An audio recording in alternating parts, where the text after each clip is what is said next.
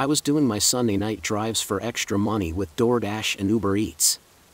My friends showed me how to use both at the same time and make more money per hour. One of the biggest issues with doing delivery services is that you have a lot of downtime where you just drive around waiting for an order to pop up. But if you work both apps at the same time, you can get rid of all that downtime and constantly be making money.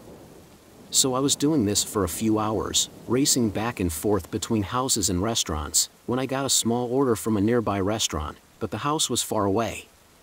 These are the worst kinds of orders because you drive far and get paid less, though this one offered a large amount, meaning the tip must be crazy big.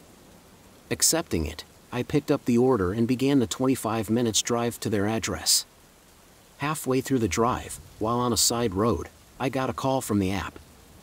Assumingly being the customer, I answered, asking if this was my Uber Eats customer. A man confirmed he was my customer and apologized profusely, saying he ordered from his friend's account and forgot to change the address. He said his house was just around the block, though, and he proceeded to give me directions, telling me a couple turns to take.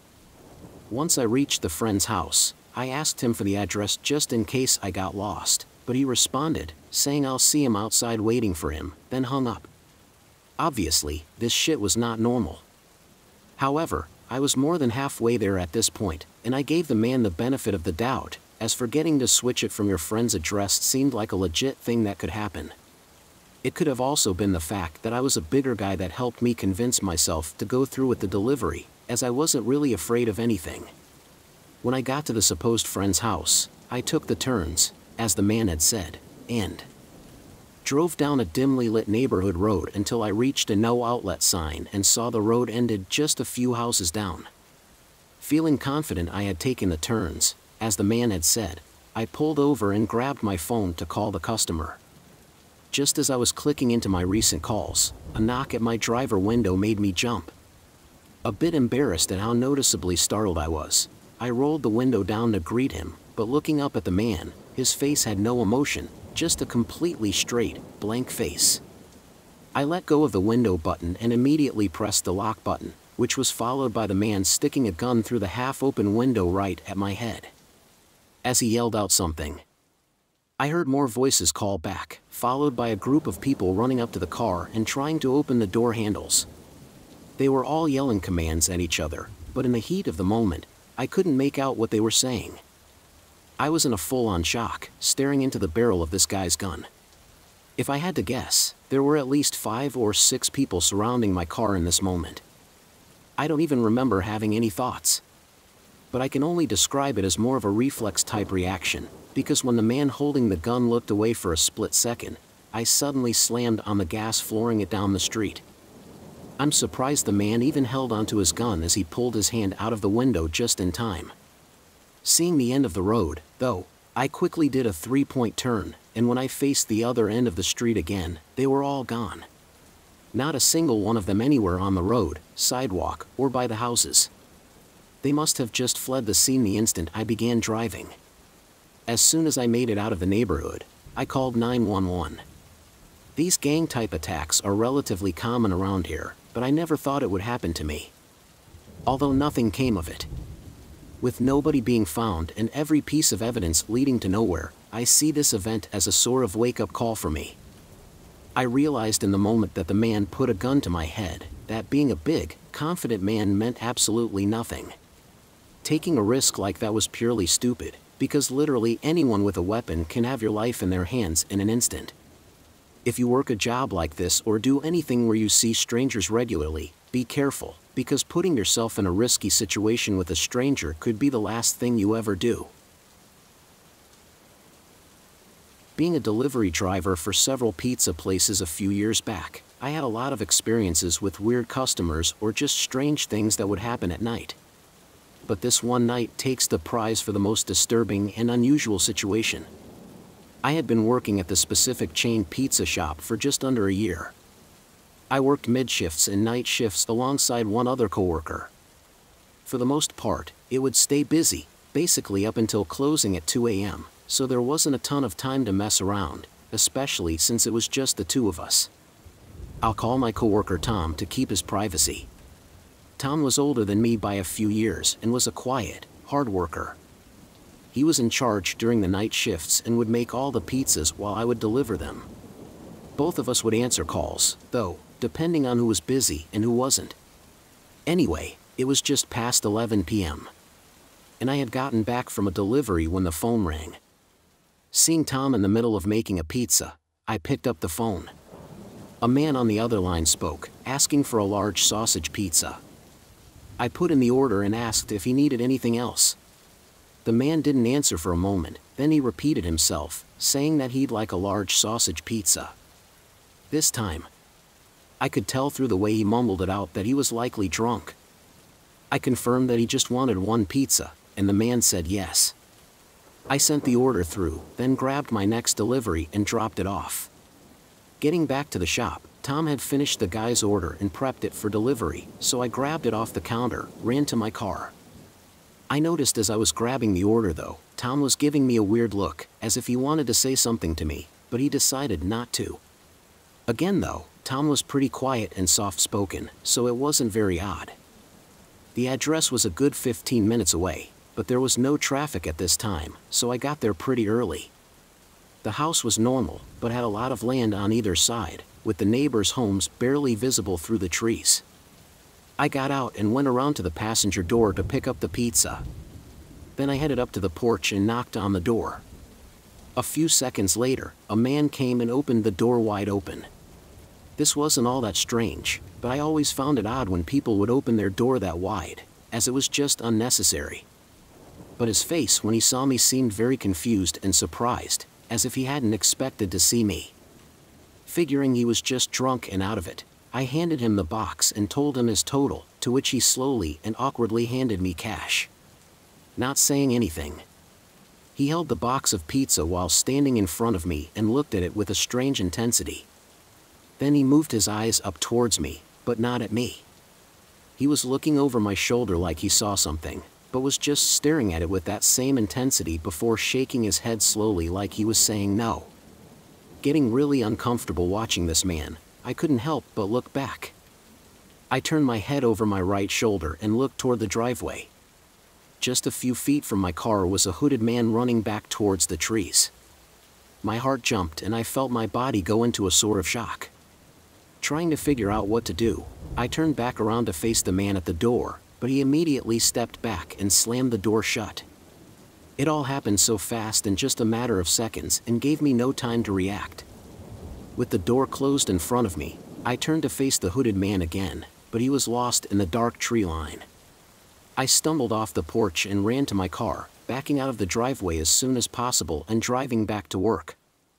I calmed myself during the drive but still couldn't understand what happened. When I got back, I told Tom about the encounter, who seemed to have very little reaction and rather just told me to deliver the next order when I was ready. I did as he said, but on my way back from the delivery I ended up pulling over and calling the police to let them know just in case. They said they would have an officer check it out and call me back to update me. I got a call an hour later and once I got out of work, I waited in the parking lot for the police to show up and talk to me.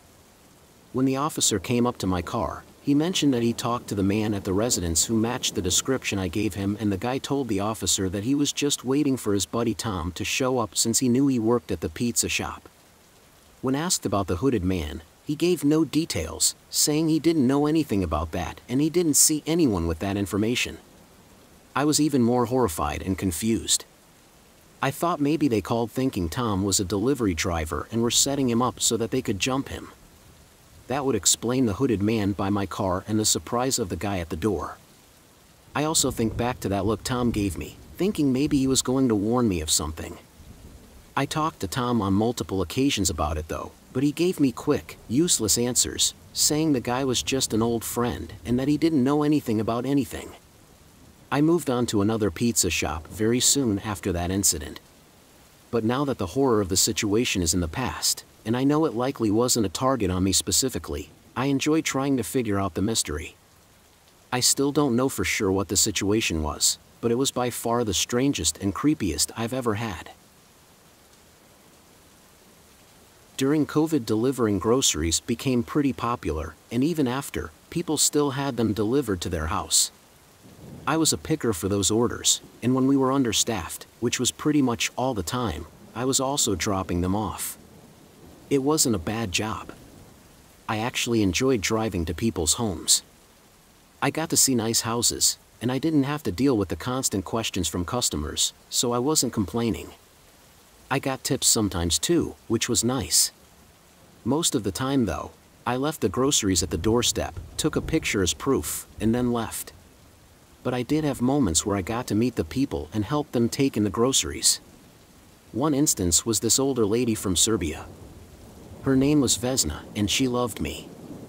We got to know each other because every Thursday she'd have pretty much the same stuff ordered to her house at the exact same time. The first few times I dropped off her groceries, she never came outside, but I'd catch her peeking out the window at me. I'd give a little wave, take my picture, then get back in the truck and leave. I think once she realized it was the same person delivering her groceries every time she got more comfortable, she came out and greeted me. Then slowly, over time, I started bringing in the groceries for her and setting them on her counters. She was pretty old, so I was happy to help. And she also tipped nicely too. The more I went, the more I got to know her. She was recently widowed and lived alone. All her children lived far away, and she only saw them once or twice a year for the holidays when she could take the train. She was also retired, but she used to be a broker, which explained her nice house. I always looked forward to Thursdays, and this one was no different. She had ordered everything on Monday, as she always did, and I was dropping off the following Thursday. When I pulled into the driveway, I immediately noticed that something was off. She wasn't at the door like she usually was, but the door was open. I also noticed that all her blinds were closed, which was strange. She always kept them open so her plants could get some sun. I went up to the open front door and not seeing her, I rang the doorbell. I waited for a bit, but there was no answer. I knocked a few times and there was no answer again. So I naturally started to become a little worried. She was old, so my immediate thought was maybe she fell or had a heart attack or something. I kind of stood there wondering what I should do. I thought maybe I should go inside. But I was also on the job and I know the rules are that if no one answers, I just have to leave the groceries on the porch. Being her friend, though, I decided it best to go inside and at least put her groceries on the counter. Like usual. The door was open after all. I grabbed all the bags in both of my hands and walked straight into the kitchen. All the lights were off and everything was quiet. Placing the bags on her counter, I called out her name again, hearing no response as I started walking out. Calling the police crossed my mind, but I didn't really know how to explain this was an emergency because what if she was just out of the house? Maybe she was just visiting someone and I just wasted the police officer's time. I really was in a weird position.